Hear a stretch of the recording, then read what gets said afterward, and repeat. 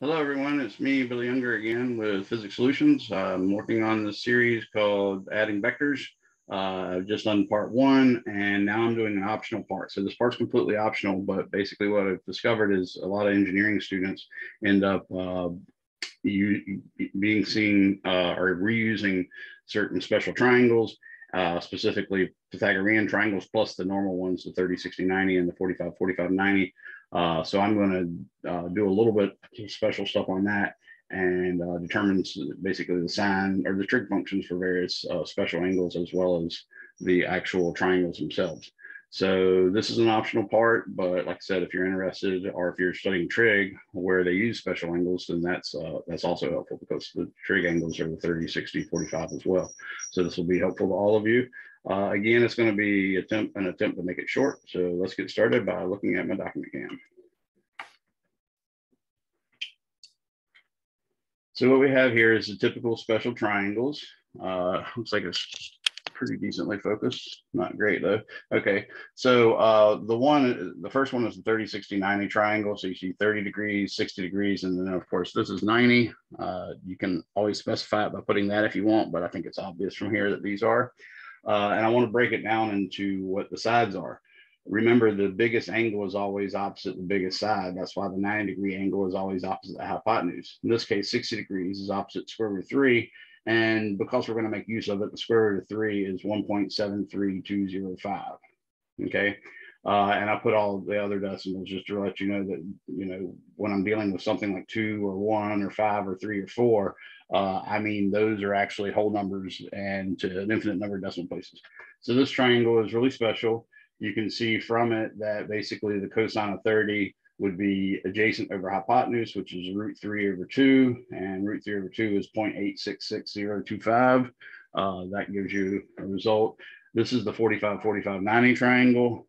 This one gives you for 45-degree angles. Of course, it also gives you for 135-degree angles, or for 225-degree angles, or for what 270 plus 45 would be 315-degree angles. All those angles are basically 45 degrees beyond an axis. So that allows you to use that 45 degree to determine the x or y component.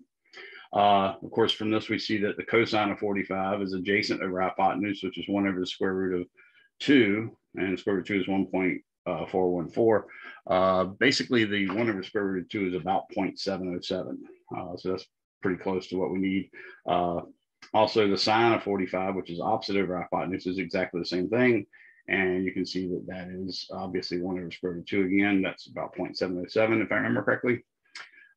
Also from this other one, not only did you get the 30 degrees, you also got the 60 degrees. So the sine of 60 degrees is root 3 over 2. The cosine of 60 degrees is 1/2. You can also see that the sine of 30 degrees is 1/2. Another triangle is the 3, 4, 5 triangle. Those angles aren't so pretty, but it is a Pythagorean triangle.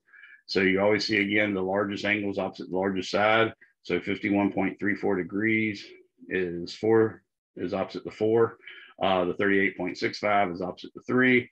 And of course, the hypotenuse is opposite the 90-degree angle, and that's 5.000 is the hypotenuse. 2 other Pythagorean triangles that I've seen in engineering textbooks, specifically dynamics and statics books, are the 24, 7, 25, also the 5, 12, 13. These angles, of course, are 16.26, 73.74. I'm mainly telling you them because I've written them a little smaller than I would have preferred. 22.62 degrees and 67.38 degrees. Now that we know those triangles, we can figure out certain things. Like we can say the sine of 30 degrees is equal to opposite over hypotenuse, which is 1 over 2. We can also say the cosine of 30 degrees is root 3 over 2, which I said is about 0.866025, more than enough there. Of course, you can also see that the tangent of 30 degrees is opposite over adjacent, so that's 1 over the square root of 3. If you really want to know what 1 over the square root of 3 is, you can just punch that in your calculator. Maybe. I'm having calculator difficulties. 1 divided by square root of 3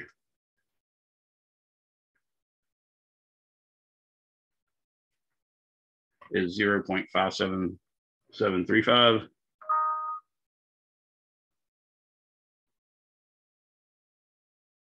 Okay, so that's how you can get that, but you can also get the cosine of 60 degrees.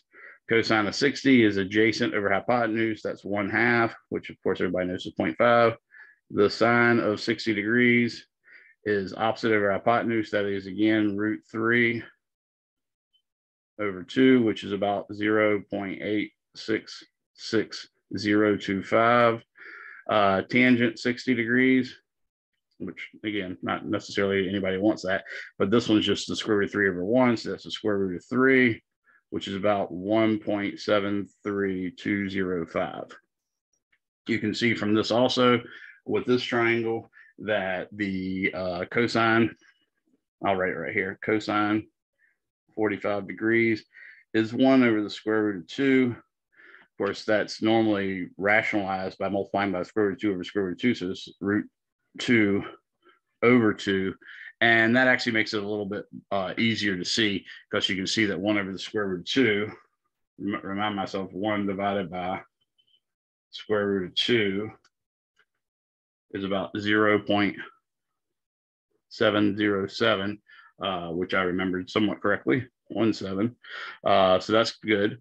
The sine of 45 degrees is also 1 over the square root of 2, which again is also square root of 2 over 2, which again is 0.70717. So we've got some of your special angles already from your unit circle that you might have studied in trigonometry.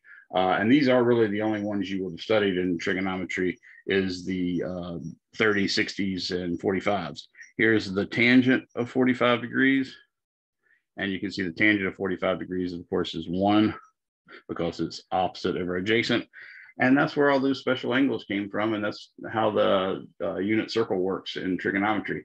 Obviously, you can also do things like, let's attack this one. These two are much more rare. I'll do an example with one of them in the later vector addition videos, but they're not used as much in physics. So I'll leave that up to physics instructors. I mean, up to engineering instructors to do that. But I'm going to do it with this one because you do everything the exact same way.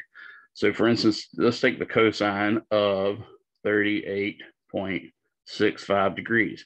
Now they often hide this a little bit and just call it, 39 degrees, or they'll call it 38.7 degrees.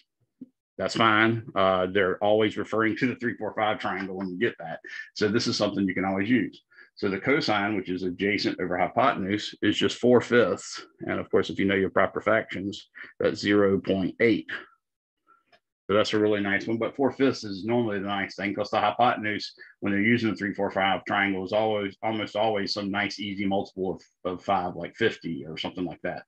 So if it's 50, then you're just going to multiply cosine 38.65 times 50, and the 50 cancels out with the 5, leaving 10, and that turns it into a 40. So that's why that's done that way. The sine of 38.65 degrees is, of course, opposite over hypotenuse. That's 3/5. Again, you should know these fractions. So this is 0.6. Remember, each fifth is 0.2 or 20%. So 1/5 is 0.2, 2/5 is 0.4, 3/5 is 0.6, 4/5 is 0.8, so on and so forth. And if you want to know the tangent of 38.65 degrees, that is opposite over adjacent. So that's 3/4. And of course, that's 0.75. Again, these aren't special angles, but like I said, we use these special triangles and in physics, and especially so in engineering. So let's now do the cosine of 51.34 degrees.